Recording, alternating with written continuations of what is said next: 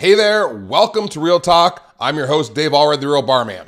So, you know those super annoying people who talk about themselves all the time and they tell you why they're so great and why you should listen and be impressed by what they do and who they are? Yeah? Well, that's what I'm going to do right now. So strap yourself in and take a minute to find out why I'm so amazing and important.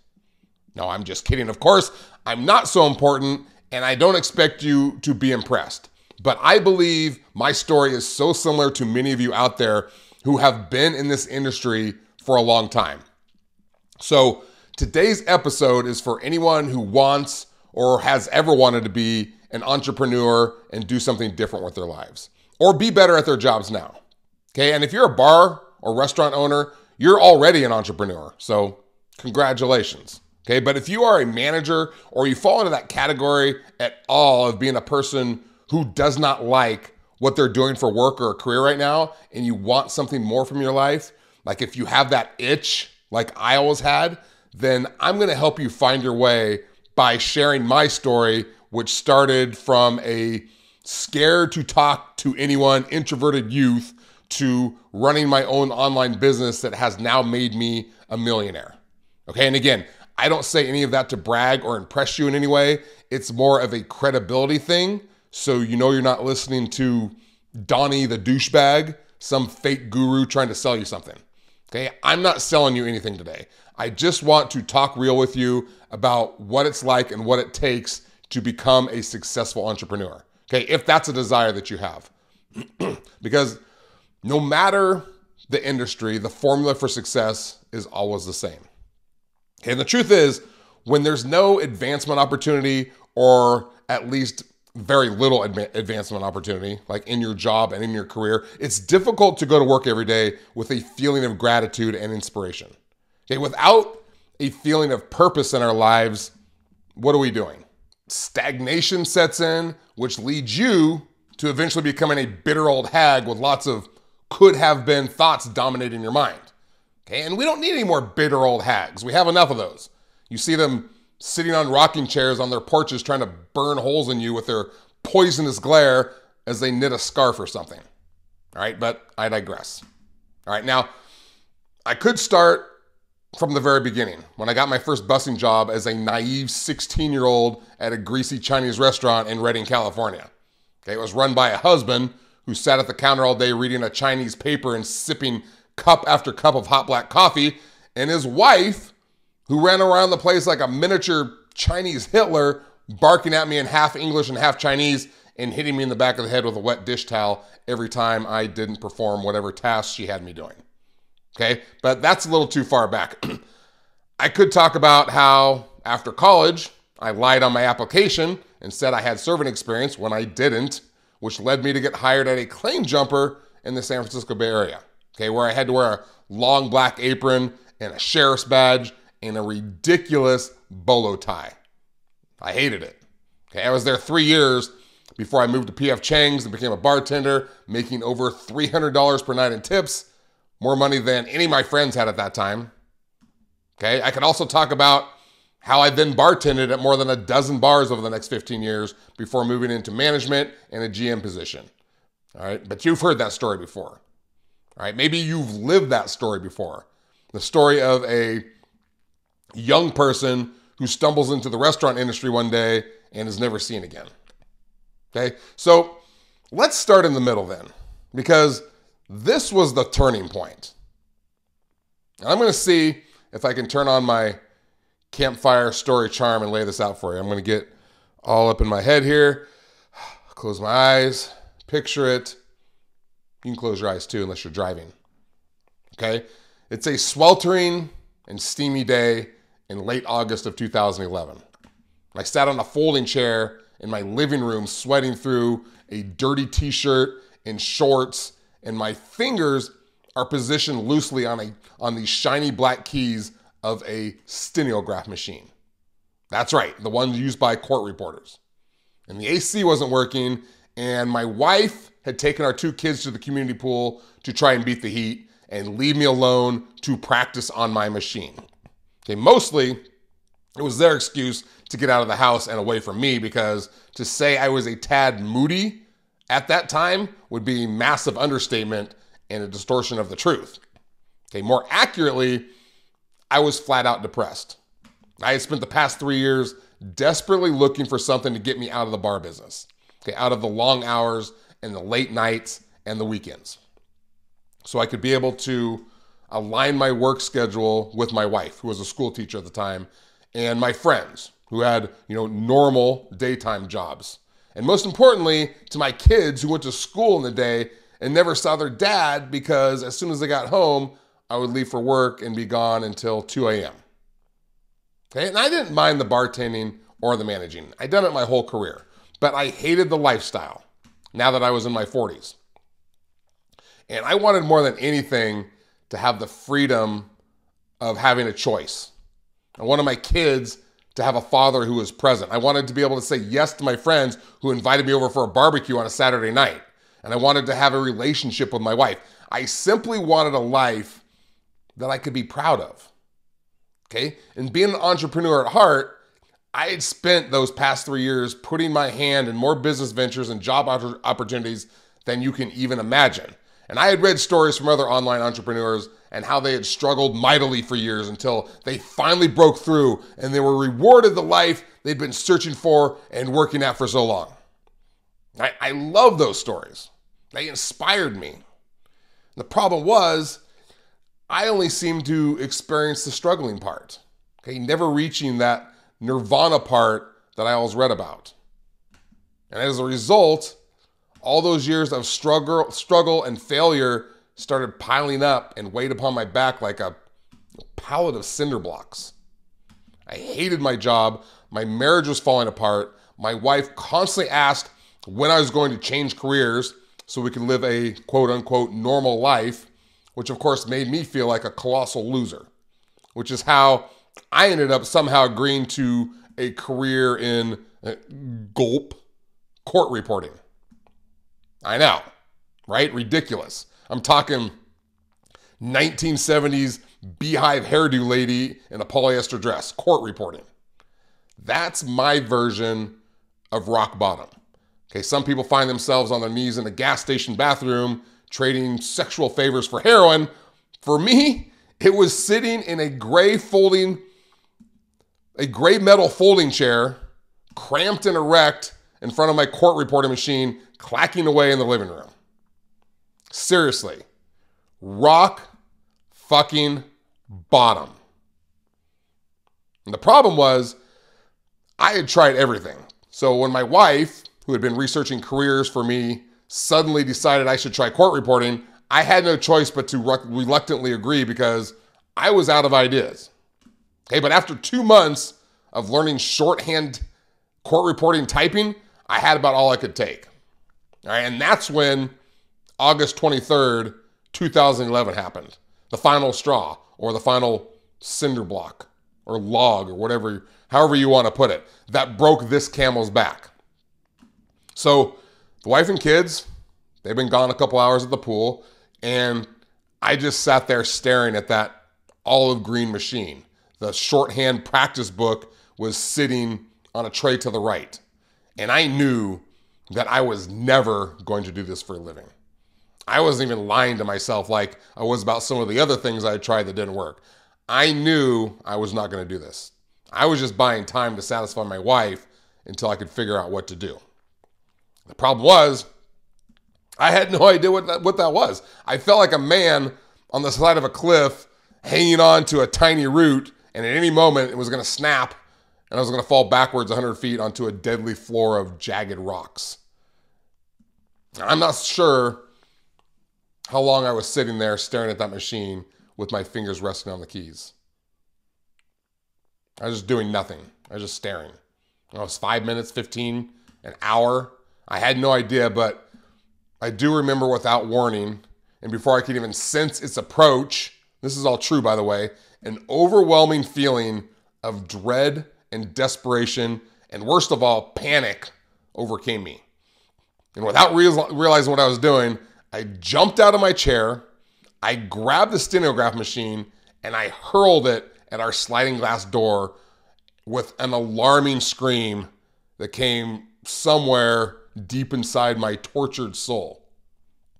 Okay, and the glass was not thick and tempered like some sliding glass doors. It was fragile and weak, and when the machine struck the glass, shards exploded everywhere. Okay, I was lucky not to lose an eye, but I came close. Okay, a decent-sized chunk of glass lodged itself just above my right eye, in the eyebrow to be precise. It would later require 14 stitches to patch up. And if you're watching this on YouTube, I'm going to show you right now, you can see a picture of it right here. It's pretty gnarly. And I have no recollection of grabbing a towel after that, but I must have, because I do remember sitting on the couch holding it to my forehead to slow the bleeding. And I just held it there and I waited. I waited for my wife to come home. And I waited for that look of disappointment and agony on her face that would provide a perfect picture of how I had failed her again. How I'd failed the family again. And it was a look that would possibly send me down a rabbit hole of despair that I might never return from. Okay, is that dramatic enough storytelling for you? Well, I was right about one thing. The look on my wife's face when she walked through the door was one of agony. But there was no disappointment in those eyes.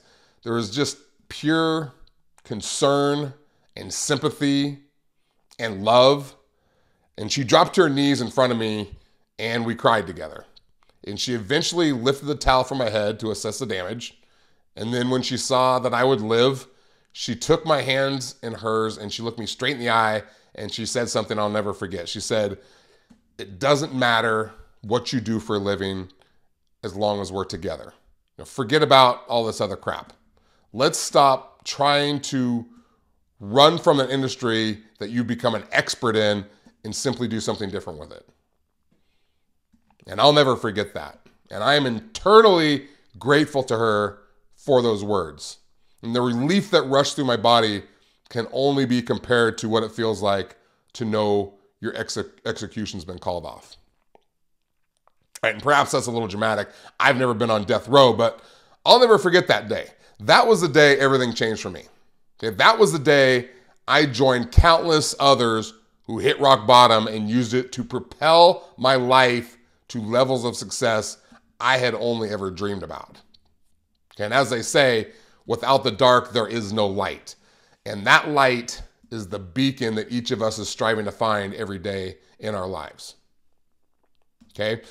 Now, I want you to understand that I have been trying to get out of managing in the nightlife for a few years now. All right, as I mentioned in the last Real Talk podcast, I call our industry the quicksand industry because you wander in one day, bright-eyed and bushy-tailed, and 30 years later, you're up to your neck with no way to escape. Okay, that was me. And I wasn't qualified to do anything else. You know, I can write, but making money as a writer is no easy task, and it could take years to gain traction necessary to become relevant. So for 3 years, you can't imagine the things I tried or the things I considered trying in order to get out of bartending and bar managing. Okay, I ran a semi-successful in-home tutoring business for over a year. I had 8 tutors on staff working for me, going into homes to help tutor high school students, but I really had zero passion for it. And for the amount of time I spent on it, I wasn't making enough money. I was still working 2 jobs. All right, so that was even less time with my family. I did basketball trainings. I worked for my brother-in-law's contracting business, loading pallets onto trucks, but you know, those things are heavy. And the list goes on until I landed on court reporting and the bloody eyebrow. And this is the short version of the story. It really is. It was years of trying to figure things out because I had no one to guide me, which ended up being a good thing in the long run because the more you have to figure shit out yourself, the faster you learn, okay, and the deeper you learn, instead of someone just telling you how to do it. And here's where the turning point came.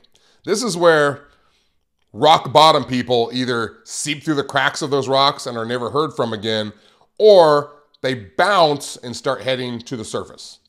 And luckily, I bounced, all right? And I have my wife to thank for it, okay? Only days after the great court reporting keyboard incident of 2011, my wife found something. right? Something real, something that fell within my field of expertise. Okay, she found a company that was taking inventory and providing reports to bars and restaurants, and it was saving them hours of time and thousands of dollars per month. And immediately I thought, I can do that. I can count and weigh things. Okay, and the problem was this particular company was a franchise, which meant if I wanted to be a part of it, I would need to invest $60,000 to learn how to use their software and prospect for bars to find new clients.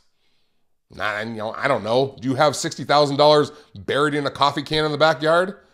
I know I didn't. So that's when I set off to figure it all out by myself.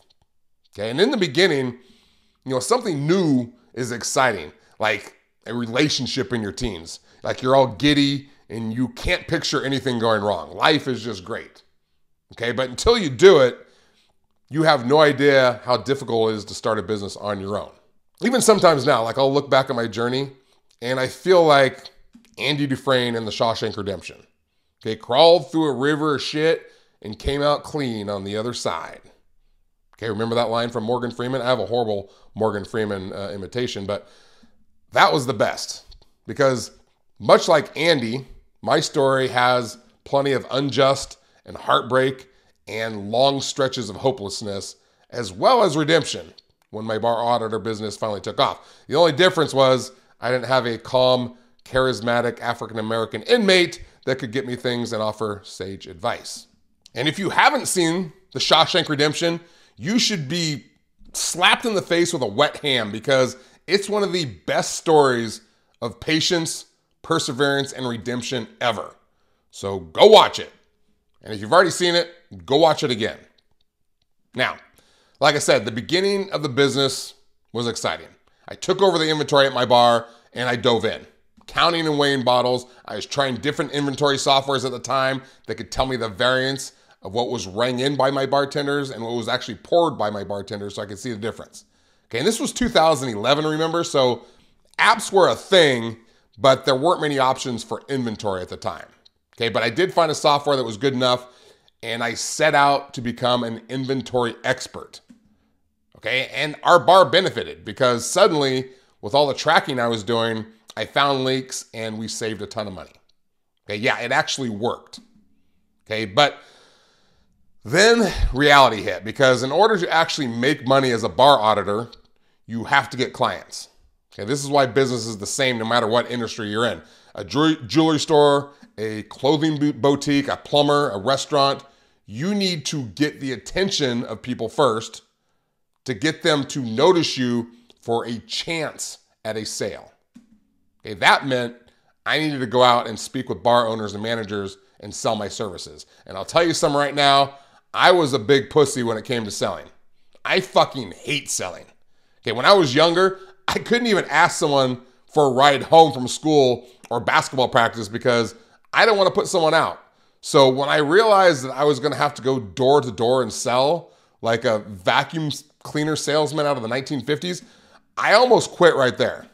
And the only thing that pushed me to keep going is you got it. Rock bottom. Okay, there was no more room to go in that direction, the down direction. Down there with the blowjobs for heroin people. And I wish I had my first attempted sale on camera because it's hilarious. I was a sight to see. The first place I ever walked into was an Italian restaurant in Danville, California, where I actually live now. I didn't then.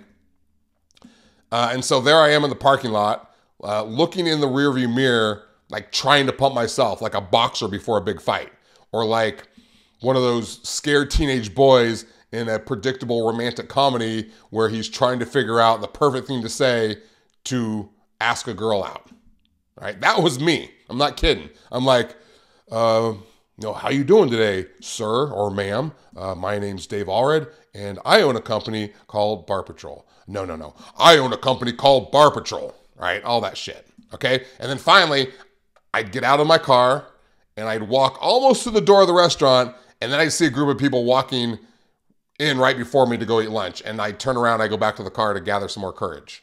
Okay, I probably should have brought a bottle of Jack with me to help me sack up, but I did that like 4 times, up to the door, back to the car, before I finally got to nerve to walk in and ask the hostess if the owner or manager was in. Okay, and of course, I was hoping they wouldn't be there.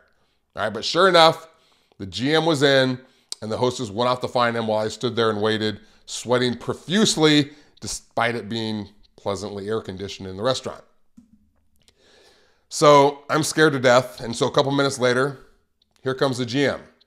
He shakes my hand, he's very friendly, warm smile, and I go into my pitch. I'm like, hi, I'm Dave Allred. I know you're busy. I just want to quickly introduce myself. I own a company called Bar Patrol, and I work with bars throughout the Bay Area, even though I hadn't yet. Wink, wink. All right, I was in fake it until you make it mode. And so I go on, I help bars save $5,000 to $6,000 per month by tracking their inventory, which reduces losses, increases profits, and saves you time, right? And my heart's just racing. And it's at this time that I see, the look, okay? The look I dread, the look that's more like a shadow falling across his face. It tells me he has suddenly realized that he's in a trap. He knows who I am, and he knows what this little charade is. Okay, it's not a customer coming in to book a large party reservation later that night. It's a cheesy salesperson trying to sell him some shit he does not need. And it's the fear of that look that kept me turning around and going back to my car over and over again. Because as a GM of bars and restaurants myself, I had been sold to hundreds of times also, and I hated it.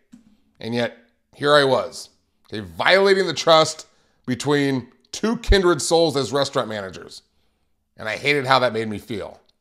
Okay, but instead of telling me to fuck off and that he was not interested at all in what I had to sell and throwing me out of my ear, he told me that sounded amazing and when could I start? No, I'm just kidding. He told me he wasn't interested and I left with my tail between my legs.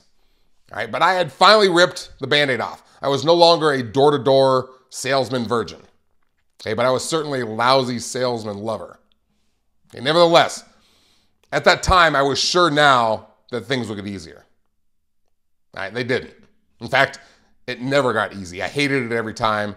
And I'll stop there with the stories of walking into bars and restaurants and awkwardly selling my services. Just know there was a lot of those and a lot of rejections. All right, I walked into hundreds of bars.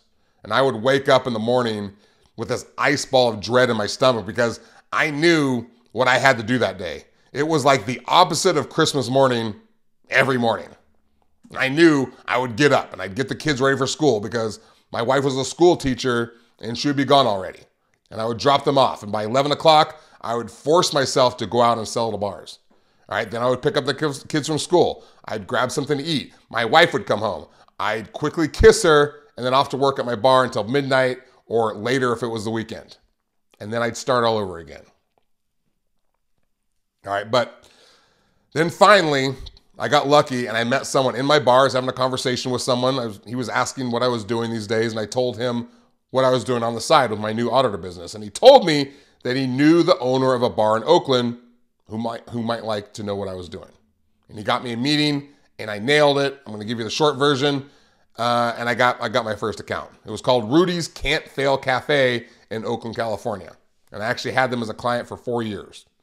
So from here, that was the first stage of my business, and I'm going to skip over some of the details, but I spent the next 4 years counting inventory for bars and also selling to bars when someone would drop me in my services. And I hated that part every time, okay? But at any given time, I had 8 to 10 bars as clients. That's about as much as I could handle. And I would count inventory for them once per week, and they all paid me about $1,000 per month to save them a ton of money. And as much as I hated selling, I had created a script that actually worked. Okay, and I landed 2 PF Chang locations and 3 Outbacks. Okay, big corporate giants that wanted my services. So business was good and I was making good money, but I was still working 2 jobs. And some nights I'd finish up at my bar at midnight and I'd drive 45 minutes to Burlingame to count an inventory that took me 2 to 3 hours, and then I'd get home at 4 a.m. Okay, that was my life. Okay, and you might ask why I would work 2 jobs when I was trying to get rid of one of them. And it's because for that final year, which was then 2015, I had been in my wife's ear about building my own inventory app and software so that I could sell it to bar owners online across the country and stop doing the grind of inventory myself. Because over those 4 years, I can't even tell you how many inventories I had counted. It was like thousands of inventories. And I was an expert on calculations, and I knew the software inside and out, and I knew I could make it better. But my wife was nervous, to say the least. She didn't want to mess up a good thing, and I had become obsessed with the online space, meaning running an online business. I would listen to podcasts during all those hours counting inventories, learning from others how to start and run an online business. Okay, because here's the thing.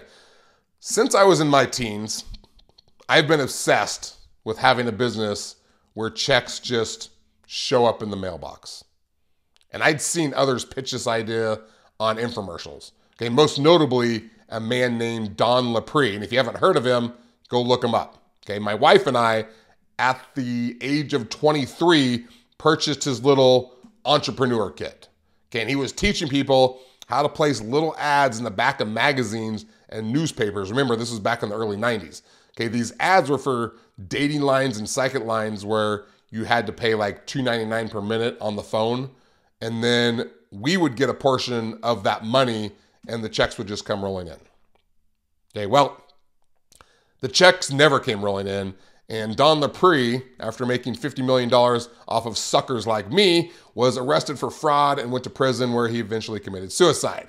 But I could never shake that fantasy of money just automatically rolling in while I was sitting on a beach somewhere. So building an app or having it built for me and the software where people would pay me a monthly subscription seemed like the perfect way to make that dream come true. Okay, and I'll tell you right now, I will never discourage someone from following their dream, no matter how outlandish it might seem. But I will warn you that going the software route is like walking through a desert of poisonous snakes, because if the snake bites don't kill you, you most certainly die of thirst. Okay, that's my depressing metaphor for how difficult it is to find a development team that knows what the fuck they're doing. Hey, I'm now on my 6th development team, and they're good because I can afford it now. But back then, I had very little money, and so I had to shoestring it, which meant the software was a piece of shit. Okay, so from 2015 to 2017, here's what my life looked like then. Wake up, kids to school, all that. Either in the morning or the night, I'd count inventory for my clients, for my bar auditing business. Okay, you had to do it in the morning or the night because you can't count during restaurant business hours. So after counting one in the morning, I'd come home, I'd run reports for them, and then I'd work on my online business, which consisted of the YouTube channel I'd started and the websites I'd built. Okay, then off to run the bar until midnight. I'd come home and I'd chat on Skype with my development team who was working out of India at the time because that was their daytime, and so that's when they were available. Okay, the software was extremely complicated, so I would be up till 5 a.m. usually helping with the app and software and all the bugs that were going on and all the troubleshooting. Okay, then I'd wake up at 7 o'clock and I'd do it all over again. And sometimes I get a nap, but for 2 years, I probably averaged 2 to 3 hours of sleep a night. And when I finally released the app in 2016, the code was spaghetti code, so there was problem after problem, bug after bug. Okay, it was the world's longest running headache day in and day out. Okay, meanwhile, my wife and I had begun to argue again because she wasn't believing in the online business anymore. Okay, I was dumping all of our money into the software. I had even less time with her and the kids than I did in 2011, and it didn't seem to be going anywhere. Okay, I dropped all but 2 of my bar auditing clients, 2 of the Outback locations. So we were living month to month again. And I remember being at my computer at like 3 a.m. Chatting with my development team on Skype, and I'd get an email notification that my account balance had dropped below $25. Like we literally had like $17 in the bank. And I'd have to run down to the ATM at 3 in the morning and deposit $200 in cash I had from tips because I was still bartending to make extra money. I got that email notification a lot. Okay, and every time I would break out into a cold sweat wondering if we would make it through the month. Okay, don't worry, we're getting to the end. I know it seems like I'm in dire straits with no money in the bank and a perpetually angry wife on me all the time. But since I'm here telling the story, you know I don't die. So don't worry your pretty little heads. All right, now we're going to jump to 2017. I had been making YouTube videos for how to become a bartender all the way back in 2013. I was making these videos. This is because I had built an online course for how to become a bartender and I was trying to sell it, so I was driving traffic there. Okay, and here are a couple of my awesome videos from 2013. If you're watching on YouTube, you can see fantastic high definition video. I think this was with like my iPhone 4 or something. And I would make videos to help people become a bartender, which is like the rock star profession of the blue collar world. So it was something that people really looked for online. But despite those amazing videos you just saw, my sales were low. I sold like maybe 2 courses per month. I can't quite remember, but it was low. So my wife and I argued about the online business a lot. And she wanted me to go back to selling bars on my bar auditing service because it was a real job, but I could see the vision, right? And I was doing everything my online mentors were teaching me on the podcast I was listening to. I was putting out content. I was making videos and writing blog posts. And I told her that we just needed to be patient. All right. And of course she was like, patient? I've been patient for 15 fucking years waiting for you to do something different. You know, how much longer am I supposed to wait? And on it went. And I certainly couldn't blame her. Okay. But I just couldn't stop the path I was on. I was obsessed. Okay. Until finally around September or October of 2017, something started to happen online. Okay, the almighty tipping point I'd been promising to my wife finally started to tip. Okay, all the videos I put out and all the blog posts I'd written finally found its way to the surface, okay, to the top of YouTube and the Google rankings. And I remember in those 2 months, I suddenly got like 10 bar course sales. And I had like 5 bars sign up for Bar Patrol to use the inventory app I'd built. And we were over the moon. Like we thought we'd made it. All right. In November, we got like 10 or 12 Bar Patrol signups. And these were recurring revenue subscriptions. So we were building business upon business. It was $69 per month to use it. And it still is, by the way. I have proudly never raised my prices because we're helping independent bars and restaurants succeed. Okay. We know what it's like to be a small business. Okay. So as we go around, by July of 2018, we're making about $5,000 per month. And once Thanksgiving rolled around, we were at about $8,000 per month. And my wife told me to quit my job. And that scared me because if something went wrong, I felt like we had no safety net. And at that time, I was on, I think maybe my 4th development team. So they were better. But the software still wasn't as stable as it needed to be. Okay. But she told me that we needed to trust in the universe. This was our path. And so on December 15th, 2018, I worked my last shift in a bar after having worked in bars and restaurants for 31 years at that point. Okay, so in 2018, we made $94,000. 2019, we hit $206,000. And then 2020, even through COVID, we hit $390,000 that year. And the income has pretty much increased by 50 to 100% every year since. Okay. We've also since then added our new text and email marketing software, Restaurant Patrol, which is doing well. So I was finally able to achieve my dream of checks in the mail, or in modern day now, deposits directly into my bank account. And I've been able to go to all of my kids' sporting events. My daughter is still playing basketball in college, and I'm able to go to every single one of her games. Okay, I coached my son in basketball in high school. I'm basically able to say yes to any invite, anywhere, anytime now, because I make money while I sleep. Okay, as was my dream. Okay, so that's my story.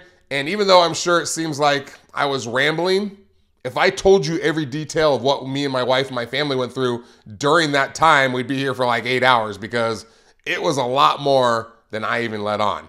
Okay, and I can't thank my wife enough for sticking with me through it all. You know, she's been like my business partner. She gives me new ideas. She challenges me. It's all been worth it. Okay? And with that said, the greatest gift I got from starting Bar Patrol as an inventory auditor business, which I didn't even mention before, was the hundreds of bar and restaurant owners and managers I got to meet and know and learn from during those 4 years. Okay, I already knew quite a bit about the restaurant industry from my 3 decades of experience, but to have like this mastermind group of owners and managers to speak with every day increased my knowledge and my expertise tenfold. Okay, and I still speak with lots of them today. I'm able to ask them like what works for them, what doesn't work. Okay, and I'm able to try out their POS systems so I can make the best recommendations to my audience. Okay, and whereas each of them are all very knowledgeable and experienced in their own ways individually, I'm able to soak up all of their knowledge collectively, which has allowed me to do what I do and help so many people on a grander scale because I'm online now and I can reach a lot more of them. So I only mention that because I am so grateful to all of them for everything they did and continue to do for me. You know, and if you're one of them watching right now, thank you very much. It just makes me want to pay it forward to people like you.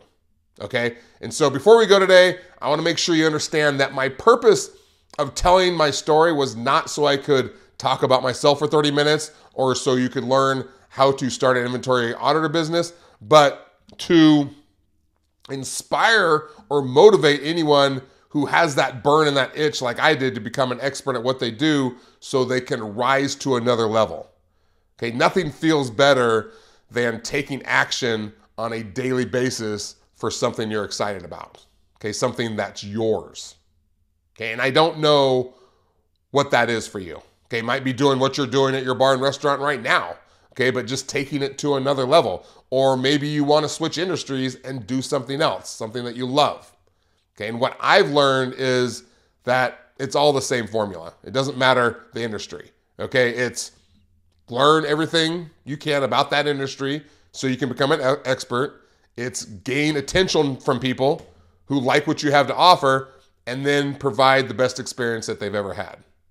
Okay, and that might be a little oversimplistic, but it's how it works in a nutshell. Okay, the other lesson here is that 98% of people who start something quit.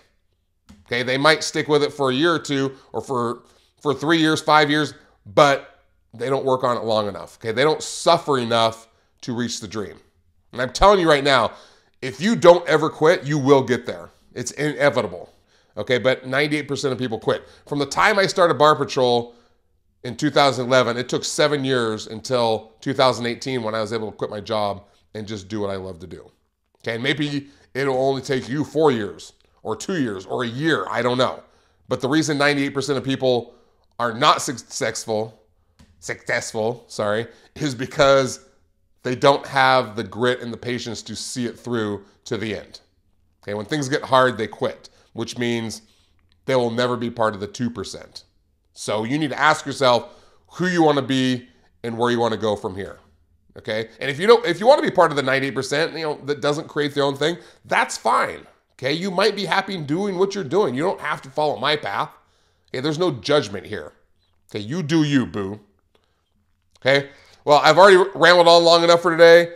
I have more restaurant laws of success coming in the upcoming podcast. We'll get back to more of the restaurant stuff. But if you want more of the entrepreneur side of things and how to get there, let me know in the comments what you like, and I'll make more videos for it. Okay? Thanks for watching and for listening. I know it's kind of a long one today. I do appreciate you. I'm going to see you next time. I'm out.